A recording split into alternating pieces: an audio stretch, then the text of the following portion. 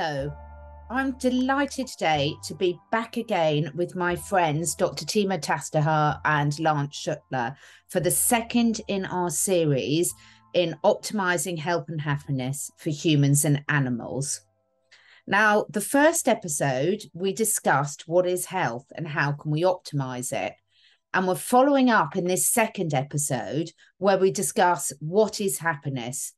We look at the scientific, physical, spiritual, philosophical aspects of happiness. And as always, we're always keen to apply our discussions to animals too. I absolutely loved the different perspectives that Lance and Timo brought to this discussion, and I hope you do too. So please sit back, enjoy the episode, and please do let us know in the comments or the reviews what resonates with you. Thank you.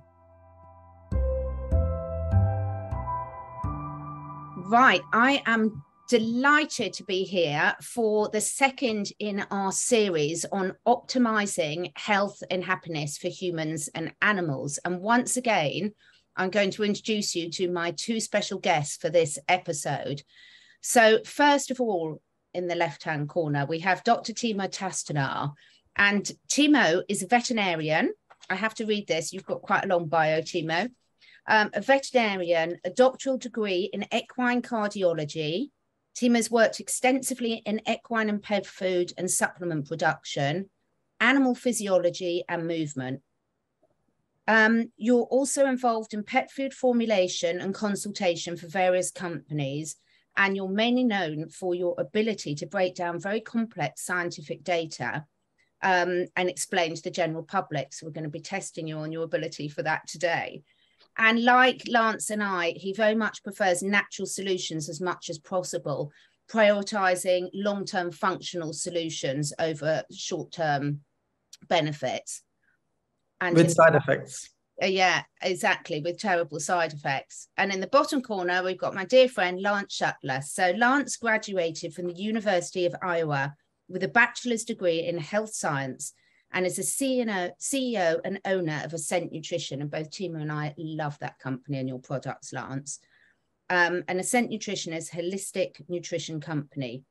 You're a contributing health and wellness writer at the Epoch Times, and your work includes the topic of regenerative agriculture, resource-based economies, and quantum technologies.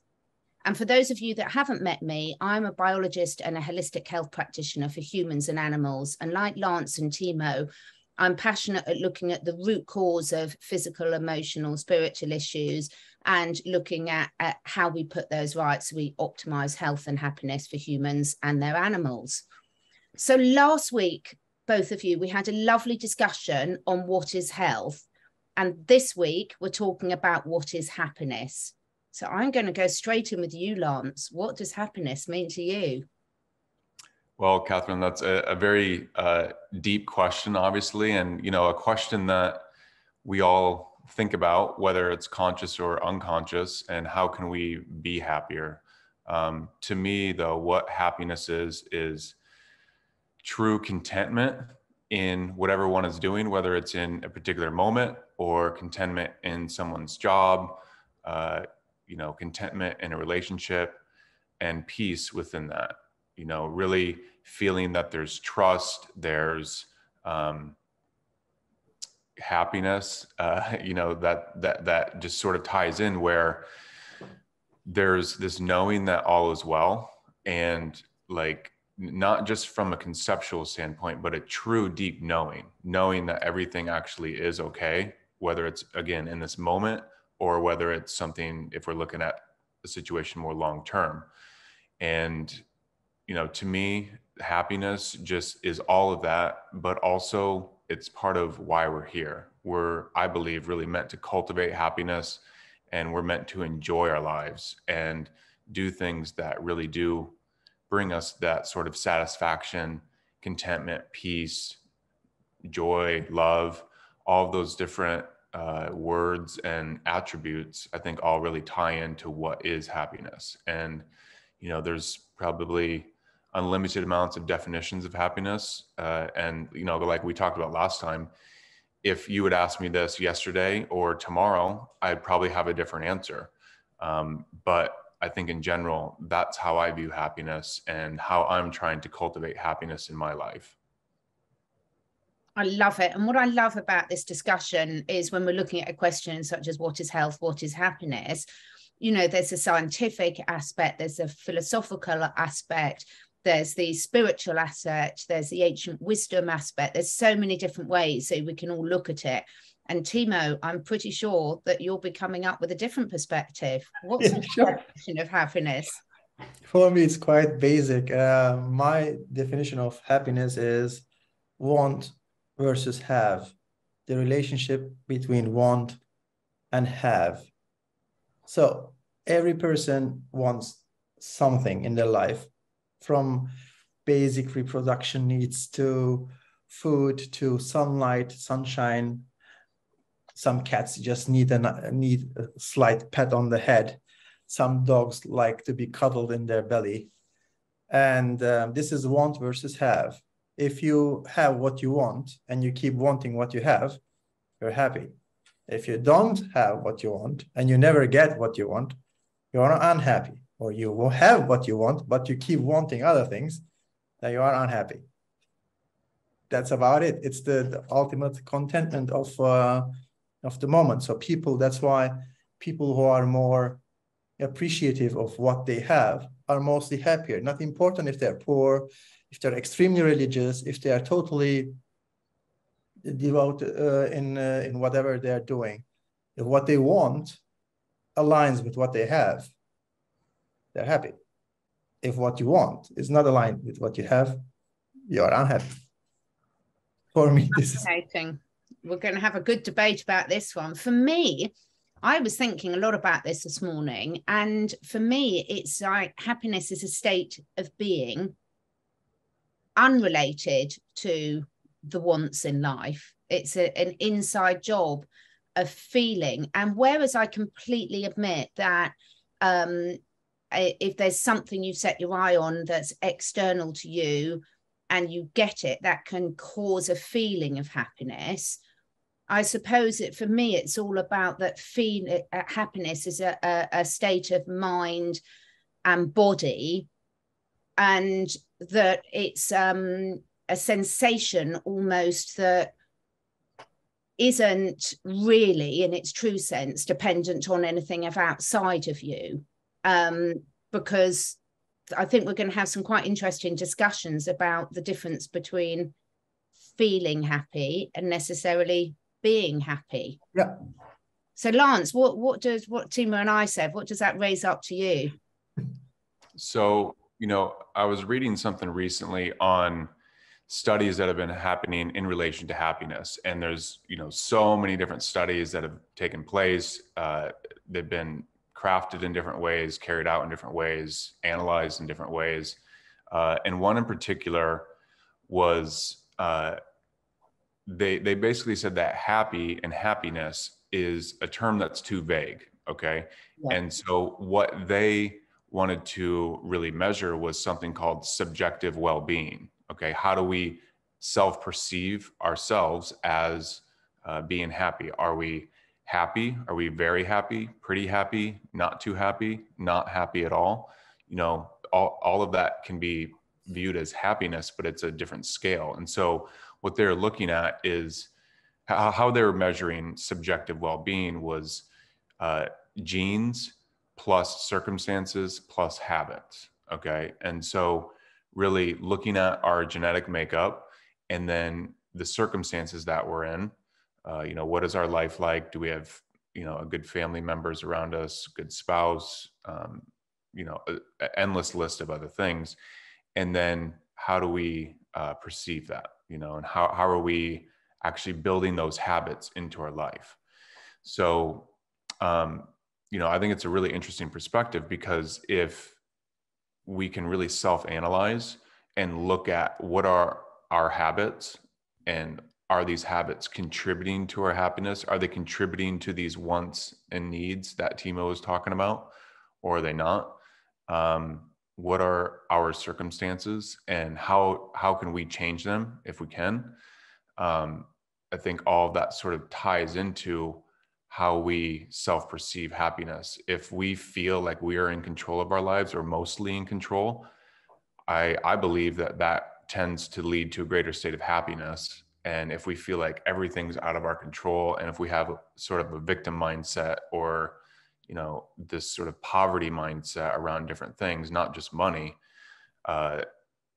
that certainly can lead to states of unhappiness. So, you know, that's one way of looking at things as it relates to happiness.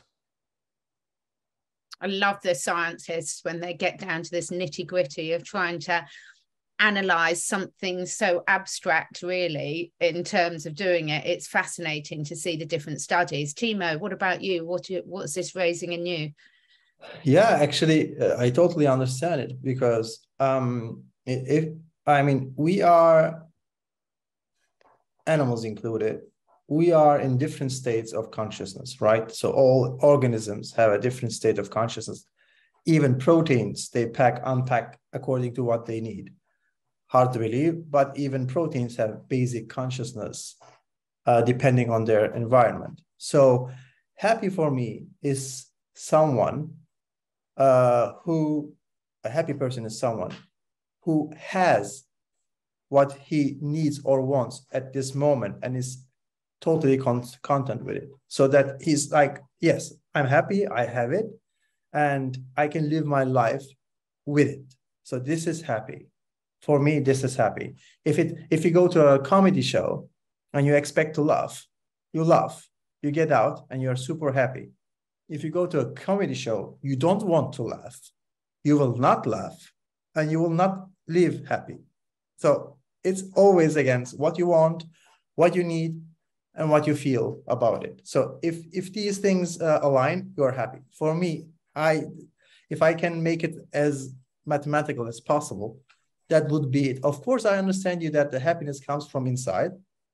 That is true, because you choose to want to not give a flying bleep, right? So it's like you decide not to, you decide to just let everything else lay, and you do what you want, you feel how you want. And this is, again, the ratio totally fits into happiness, because what you want, you have. You have the freedom of not caring, you have the freedom of doing what you want. You are not hungry, you are not cold, you don't have water maybe today, but it will change. And this is what makes you happy, because you can exist the way you want. I think maybe this is the code for happiness. Your existence according to how you feel is right, or your existence of in line with how you feel.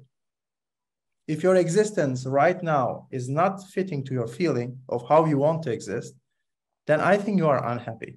But there is a trick to it, and that's called religion. So if your life is really bad and everything's bad, but you're totally sure that the next one will be the best, then you might still be happy of going that direction. So, but for everyone else, if you think that this is the only life you have and it doesn't fit what you want and you feel miserable, then you are unhappy. So I've got a question for you both.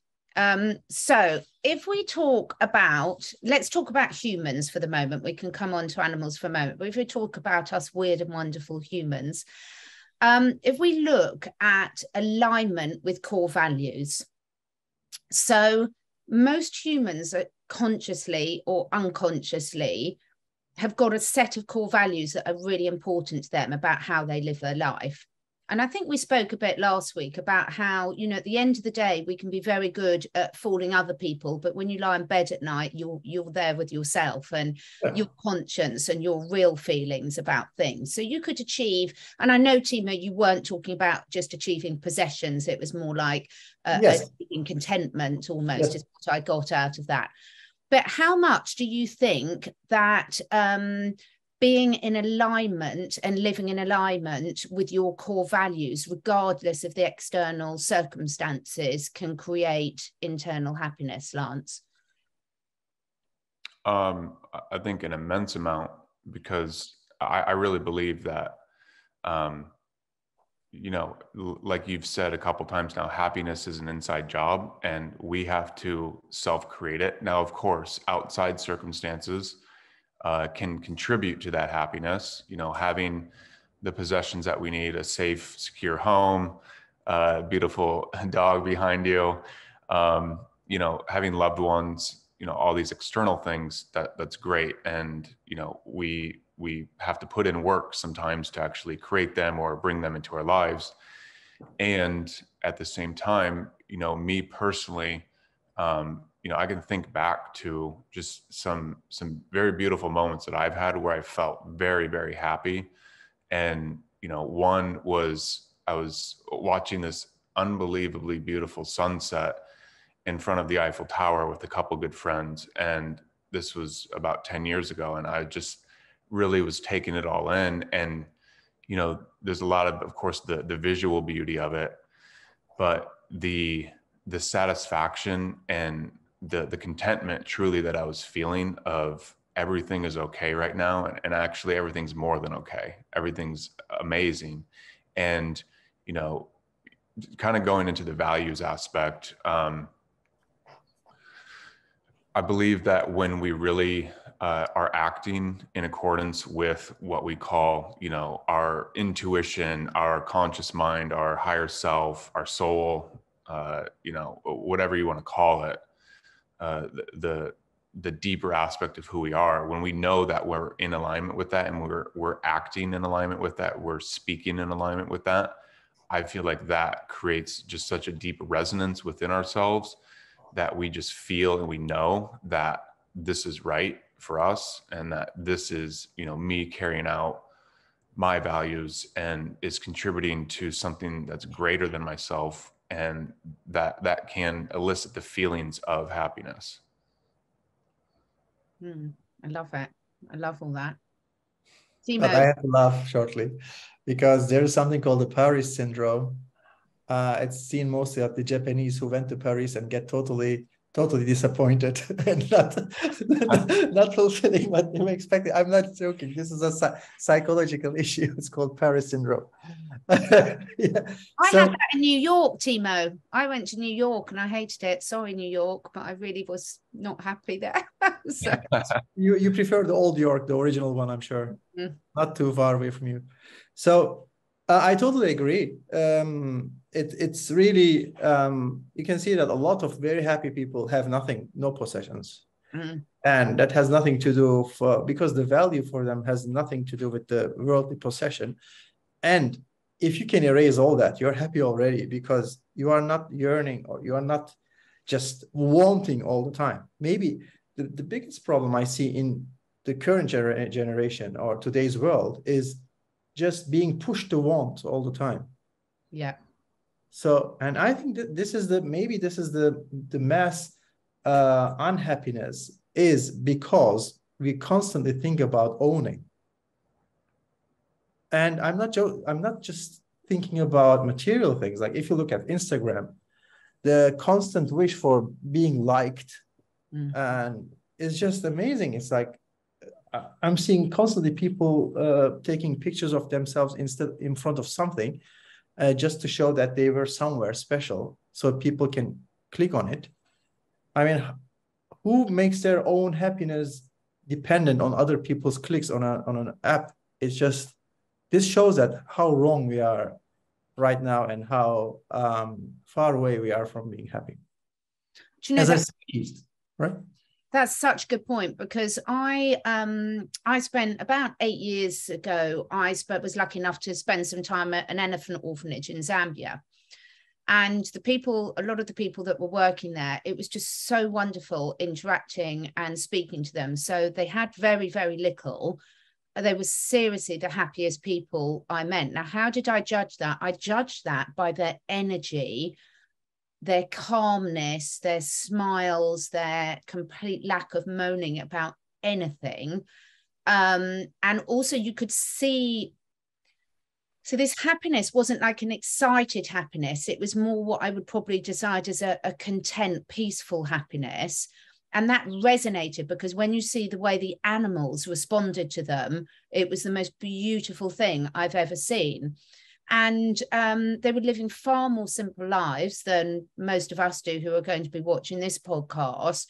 And it was such a life lesson in terms of, you know, it's not about your house, it's not about, and I know we say these things, but when you really see that someone that's walking a couple of hours to work each day, arriving immaculate in shoes that don't fit them, doing very hard physical work, and constantly with a smile on her face and gratitude. I suppose it was this inner feeling of gratitude that they didn't need to express. And also the other thing which really stood out, actually, now I'm talking about it, that I'd like both your opinion on, was this contentment with themselves. So not needing to be anything other than they are. Yeah. It's a huge impact on happiness, tying into what you were just saying. You know, how much of us in our modern world now, I mean, Timo and I were young enough to grow up without old enough to grow up without social media. What a blessing that was. You know, sure. There was no photographic evidence of what we got up to in our teenage years. It was fantastic. So, you know, this is a real issue, isn't it? Is about, can you be happy if you haven't accepted yourself as you are? Absolutely. And, you know, going along with what you're talking about with the social media, you know, I remember in my life, things really started when I was in 6th grade. MSN Messenger became a thing where you could start messaging people. And, you know, I think video came maybe a couple of years after that. But it was wonderful because it was great to be able to talk with friends instantly and all that. But we've seen it taken to the extreme where these algorithms are built to ensure that dopamine is continually released within the brain and that we become addicted to it. And, you know, there might be malicious intent to that. There's certainly a financial incentive to it. You know, these are companies too. They need to make their money and they know how to do it. You keep people on the apps, keep them engaged, and you do that by giving them dopamine. And, you know, there's a lot of new ways that they've been doing it and new ways that they're trying to do it. And I think at the same time, it's a topic where, or it ties into the concept and the story of things aren't good or bad in and of themselves. It's how we perceive them and how we use them and how we are, you know, emotionally or physically tied to them, you know, because some people can use social media for the purpose that it is of, let's say, business use or just connecting with friends and family, and they're not looking for the dopamine hit, and they consciously are aware of that. But others are needing that hit of dopamine upon awakening, and that's where it's very destructive and creates this false sense of happiness and this false sense of inflated ego and all those sorts of things. Yeah, that ties to self-assessment problem, right? So, I was on stage a lot of times. I played live music very long, and I really like to be on stage and people cheering for me, even throwing me underwear. I really loved it, but for the female ones at least. But the problem is, if you can only exist in front of other people, and when you're alone, you're not happy. Not even, I'm not talking about not happy, but unhappy. Like, then you go commit suicide, right? So this is the typical problem of the stardom, because if you feel neglected, or if you feel like unhappy with yourself, who you are, then nothing can save you. That's why people who have nothing and want nothing cannot be happier, because this is, if half of your song is about a woman that you can never marry, and everybody's cheering you up, but you cannot marry. So what's the point of living for this person when the whole life is depending on that one song? So you are totally right about it. And the craziest part is, with the dopamine, women, most of the women, are not dopamine-based animals. So they are mostly serotonin-based animals. So what happens is, you're making these people more and more and more and more functioning in a way they cannot be happy with. So That's why women seek chocolate. So chocolate is what makes them happy, because it just triggers something that levels the hormones for their happiness. Males are different. We need dopamine. We need to achieve stuff, build stuff, break stuff, success. And this is a very male trait. I'm not going to try to discuss about gender roles or something. I'm just saying that men are more like physically more dependent on dopamine. Women aren't. So when you're constantly triggering women with their dopamine, you are creating a lot of unhappy people constantly searching for something on the wrong direction, because that more dopamine will not make you happier. So, right? We were talking about subconsciousness and subconscious mind and how it's triggered. Last time we talked about it too, about health. With happiness, it's even bigger problem, because your environment constantly telling you what to do, which doesn't align with who you are. It's just, you cannot be happy as long as you are not aware that your programming from outside, the input, the impulse, everything that comes from outside do not align with your true nature.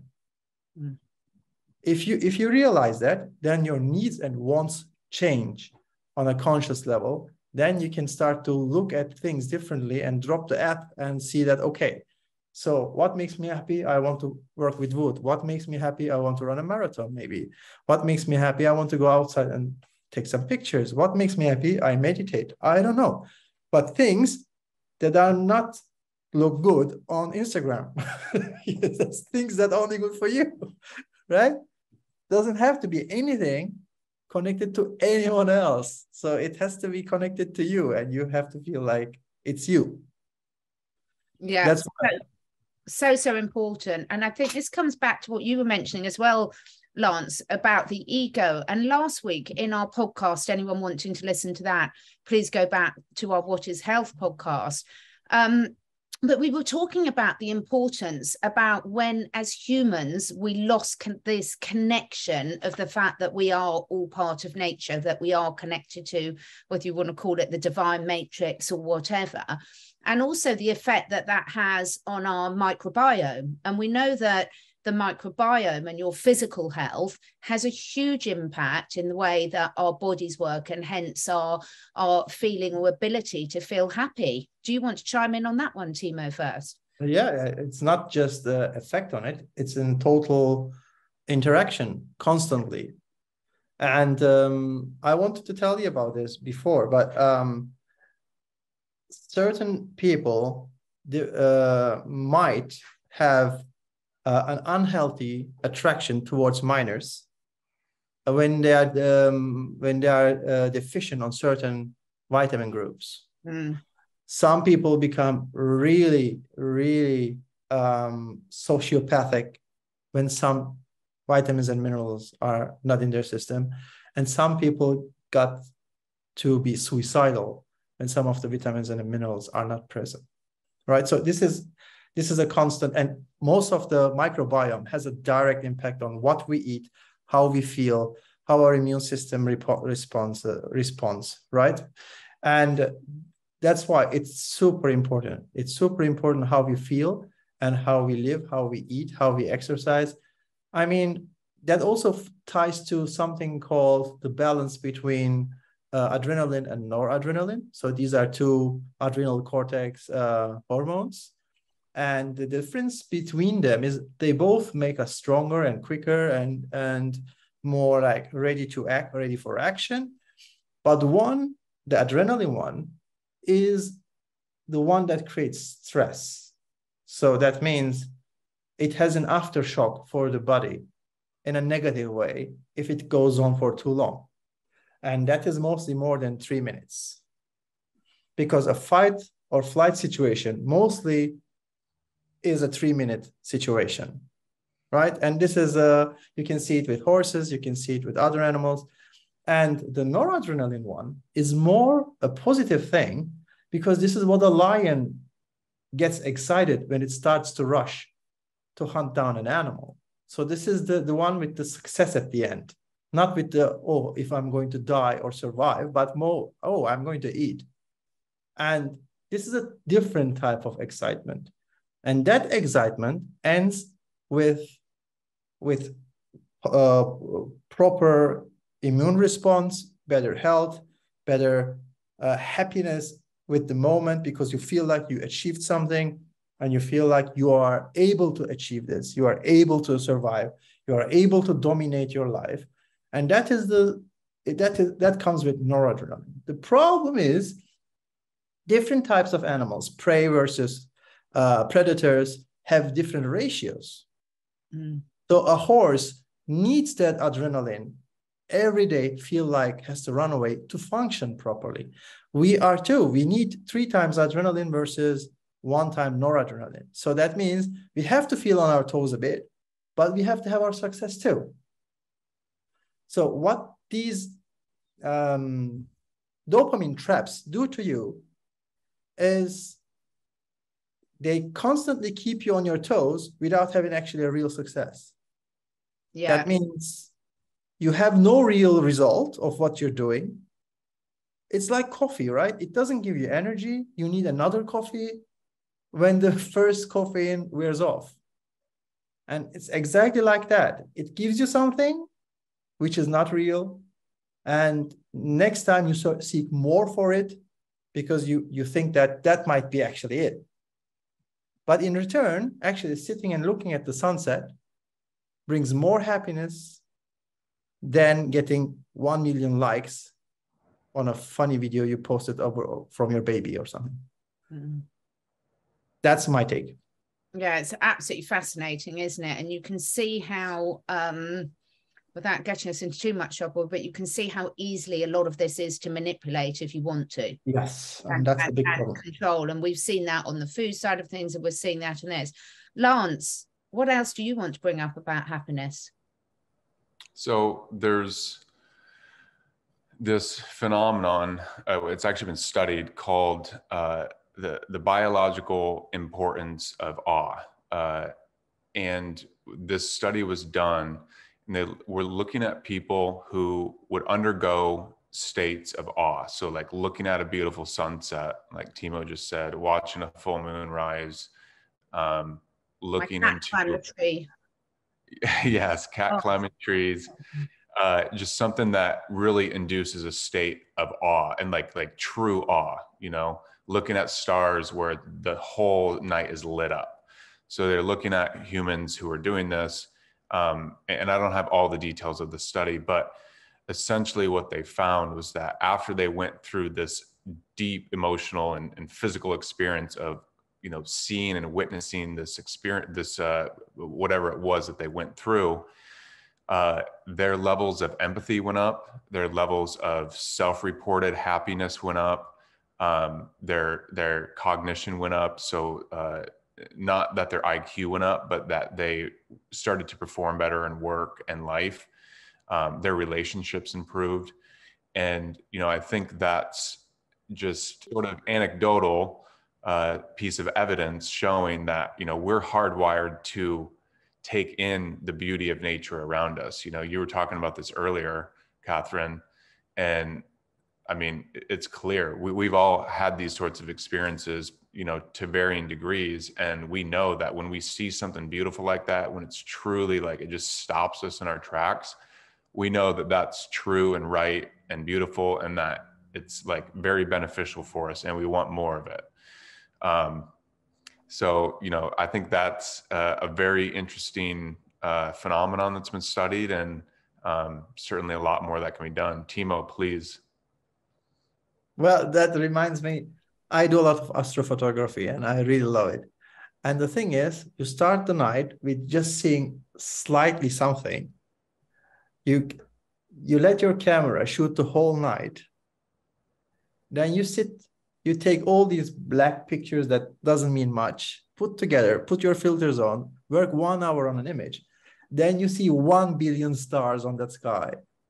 And that reminds you, like, who are you? So like, you are, you know, it's like we are nothing compared to what there is. And that awe changes, but it makes also the life harder because you want to buy more gear. So it pushes you again to buy expensive telescopes and whatnot. But you are right. Once if you ever see Michael Jordan dunk, and you think like, wow. So there are really people who do that. It's just, whenever I see those extreme things, like really awe-inspiring things like the stars or the sun, or I like clouds. I like clouds a lot. When I see the clouds getting really interesting shapes and colors, I don't know what it's the best I feel. And I don't really need anything else. I mean, I have a lot of stuff, but I don't really any of that.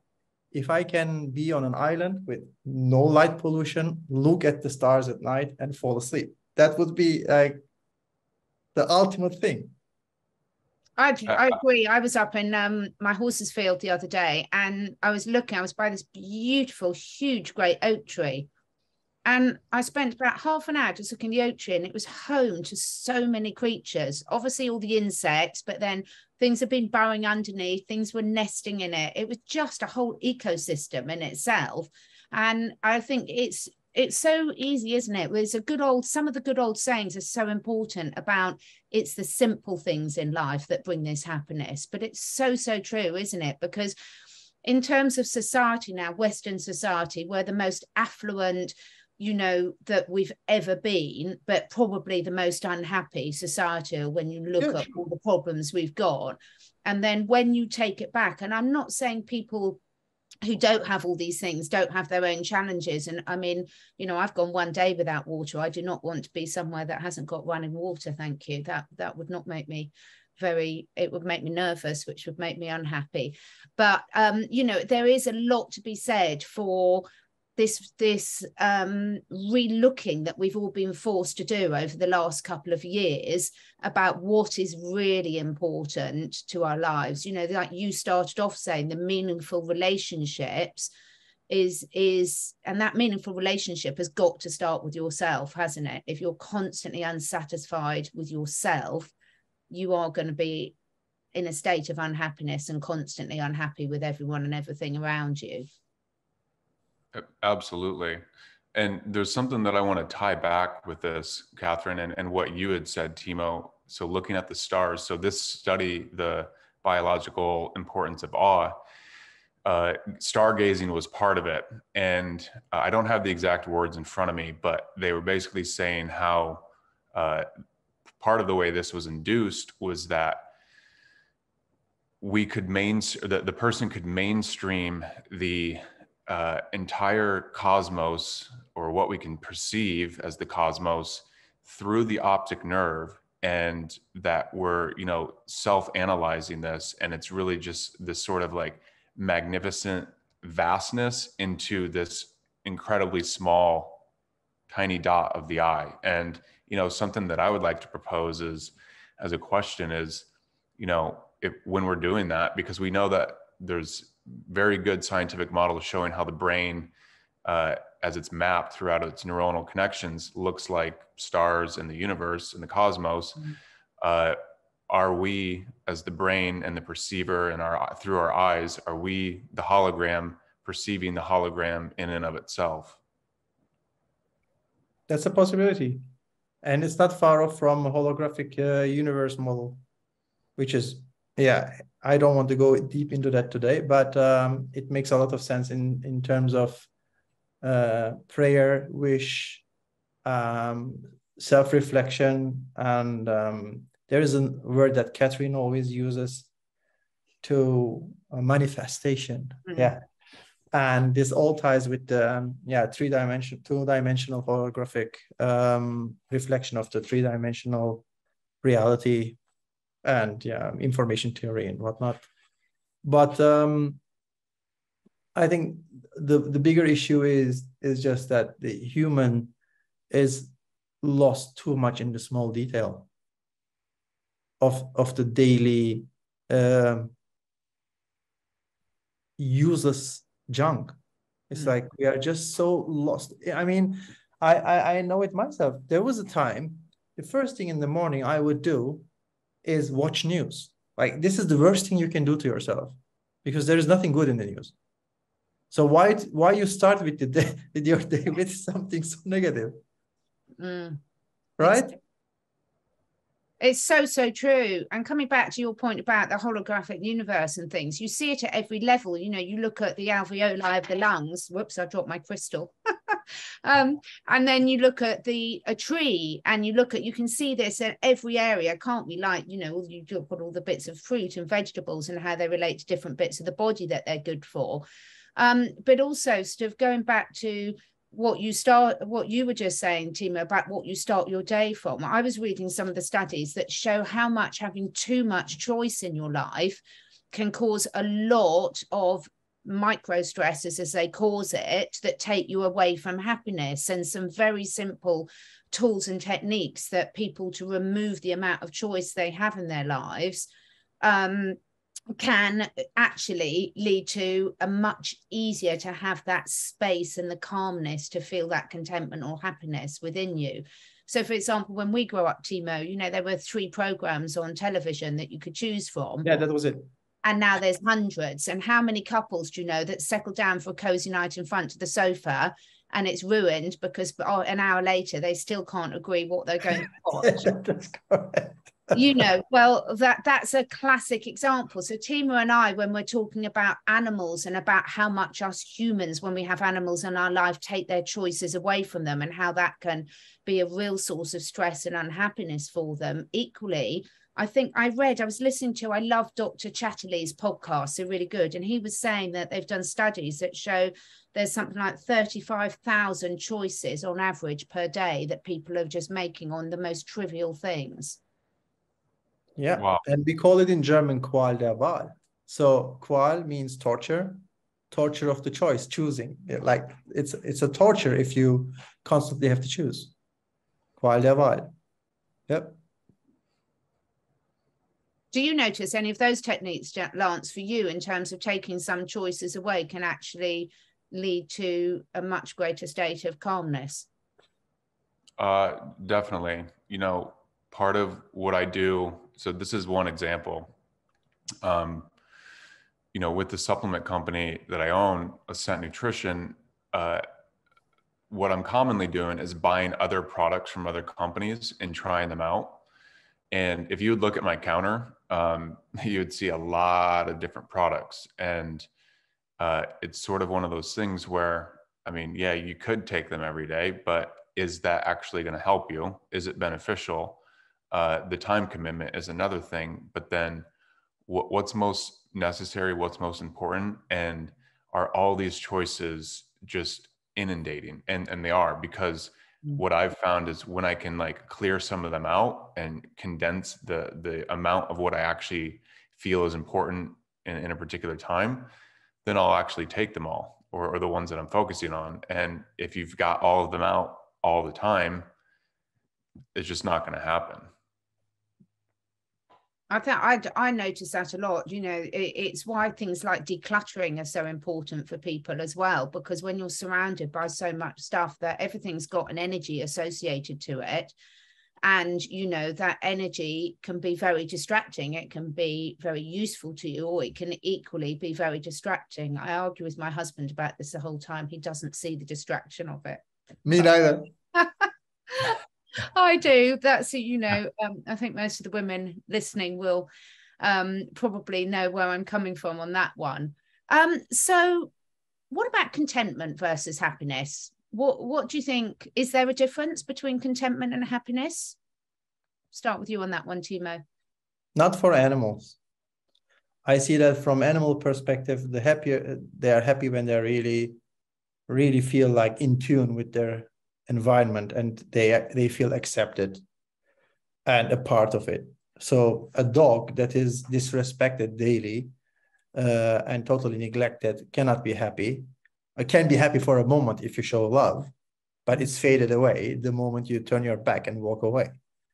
But animals who live with their environment really in tune and feel like part of the society, feel like the perfect part of their own life. They can choose what they want to do, and they feel like their daily life is totally in tune in what they are, then yes, I think they are the same things, but not for humans.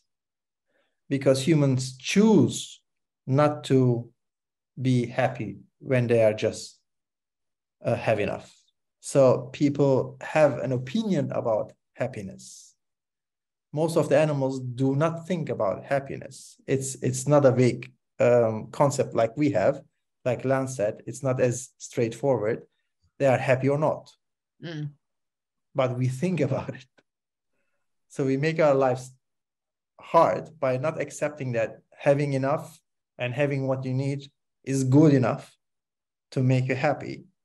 We always think, but I need that to be happy. I want to be happy as that person. I want to be happy when I'm 80 years old. I want to die happy. I want to marry happy. I want to have a big wedding to be happy. So it's like we are putting a total different twist to it. And sometimes we achieve it, sometimes we don't. But because we change the feeling and aura about the word and its meaning to us, then I think for most of the Western civilization, no, it's not the same thing. But for basic living people, I think they are the same. What about you, Lance? Have you got any thoughts on that? I really agree with everything that Timo said. I think you said it really well, that if we're really looking at the word contentment from its truest sense, and a person's being honest and they feel content, I think that they are very likely to actually feel happiness. There's a quote that I can't remember who said it, but you've both heard it, and probably everyone listening's heard it too, that something like, all of the world's problems stem down to the fact that a person can't sit alone in a room by themselves. Okay. And that's so true. And, I know that all three of us have probably in our own ways had to go through that. And, we're still all doing the work, of course, but, when you really are in a situation where you are alone in your home, and you're going to be there for several hours or days or whatever it is that's going on, that's when your true self can come out in some ways. And you really have to sit there and be with yourself. And that's part of the issue with social media and the phones and the technology, is that it's so easy to not do that, and to just, all right, I'm just going to get on my phone and ignore what's coming up. I'm not going to be with myself. I'm going to just, distract myself. So, clearly it's easier said than done, but the more that we can do that as individuals, I believe the happier we become, because we realize that true strength comes from within us, and that we can create our perceptions of ourselves and the world around us. We can create our happiness. We can create the circumstances that we want in our lives, and we can choose how we interpret those circumstances. It's so true. And I'm laughing a bit because it's a bit ironic. Going back to our conversation last week, of course, we're never really alone, because we are our own living ecosystem. So if you're ever struggling and you're sitting in a room on your own, just start talking to the bugs in your tummy and you'll be fine. Don't call them bugs. No, but you know what I mean. Your little microbe friends in there. We are never truly alone. But I'm making a jest of it. But it is funny, isn't it? Because actually, we're never disconnected, even if we're physically not with any other humans or any other lovely animals. We're always connected, aren't we? Yeah. Do you think, before we get on and finish off with some of our top tips for what we think, we've learned personally can make us happy, I did want to just cover the fact, do you think that a lot of humans associate happiness with excitement? So instead of, like, if you talk to people about being happy, do you think a lot of people think you've got to be, in an ecstatic state of happiness rather than a quiet, content stage of happiness? We'll start with you on that one, Lance. Yeah, I do believe a lot of people think that. And I think that there's some truth to it. Of course, you know, it's fun to feel excited and passionate about something if it's something that we like. Um, and at the same time, I don't think it's necessarily the state that we have to be in all the time to feel happy. Nor do I think it's even good to be in that state all the time.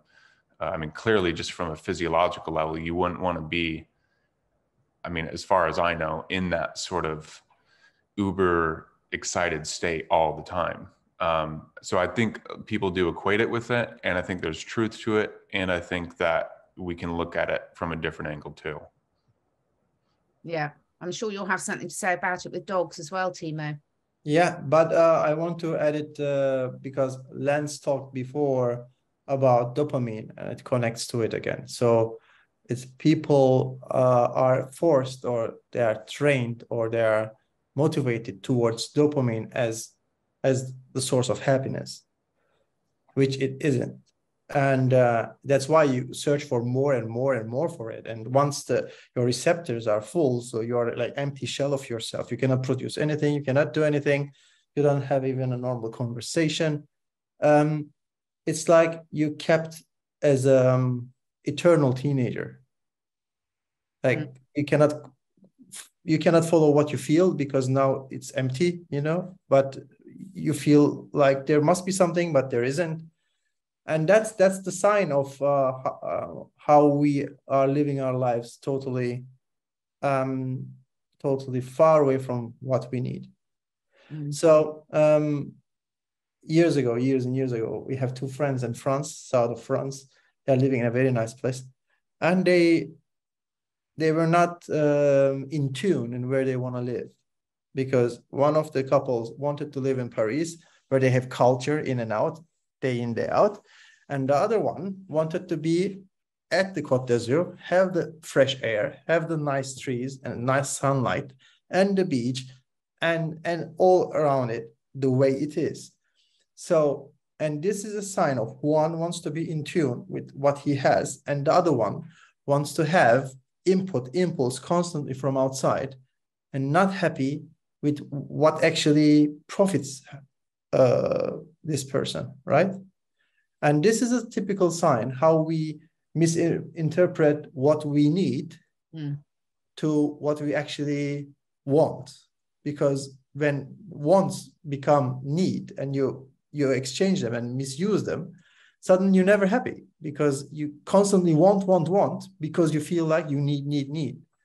And none of it is true. Like every hiker, every mountaineer tells you once the sky is on, no lights around, and you're under the stars, that feels amazing. And you sleep on a very thin sheet of rubber with stones underneath, but that's your best sleep you had in the last several months. So how is that happen? Suddenly you don't need your mattress, you don't need your four walls, you don't need your expensive car, your iPad, your iPhone, whatever you have. And suddenly the only thing you have on your top, the fresh air and the stars, is totally enough to have the best sleep of your life. And I think we have to think about it more. Like we have to really put thought into it. Well, it's interesting. Again, you know, it's a good point. You know, you've still got young children. Mine are a bit bigger, but you know, if you ask a 4 or 5 year old child, you've almost got to, something's got to happen to make them unhappy. Their natural state is a state of happiness, and then something might happen that will temporarily shift them into a state of unhappiness, but they'll bounce back. So something's going drastically wrong by the time we get to adults to shift the balance of that. And I think we've identified quite a lot of those things today. So how I wanted to finish off, both of you, is, you know, happiness, we've had a long discussion about it, but how to optimize happiness. What have you learned in your journeys about personally some of the ways that can get you into a state of happiness? Lance, do you want to start with that one? Yeah. Some of the happiest moments in my life are, you know, going back to seeking awe. So watching sunsets, watching sunrises, I am consciously always seeking that sort of stuff out, trying to see the beauty of nature. And then additionally, things that I've also included is reading beautiful books that I love that are basically around self-help and self-development while listening to, in particular, Claude Debussy. Debussy. Brilliant. Interesting. Yeah. What about you, Timo?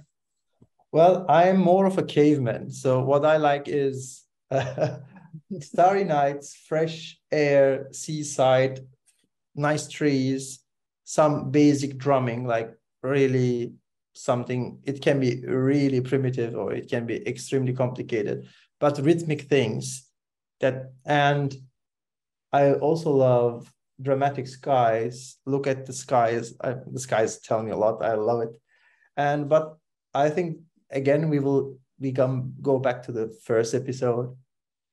A true self-assessment is the true base for happiness. So knowing who you are, learning who you are, is more or less the most important thing to be happy if you feel really unhappy. If you are happy, then scratch that. Don't go deeper, you will get lost. But if you are unhappy, you have to find what keeps you away from being actually who you are. Because again, if you can be who you actually are, and you don't give any thoughts of how people imagine who you are or how people want you to be who you are, then just look deeper, learn who you are, and then be that person. I think that's for me the quickest answer. And I'm going to go with both of yours, because everything you said, and also me, it's like when I look at the wonder of nature, you know, I mean, to me, the epitome of happiness is a guinea pig, as long as you're not keeping them in a hutch. Yeah. But no, you know, in all seriousness, you know, you look at the beauty of nature. I mean, aloe vera plant, look how beautiful that is. So for me, I can switch into that state very quickly by getting out in nature. I agree about the skies. I absolutely agree about the feeling of awe. Every time I look at another animal, I only ever feel it when I look at humans that I say, like when I look at as someone who can climb a cliff and hang by their finger, that's awe for me. I'm like, well, my body doesn't do that.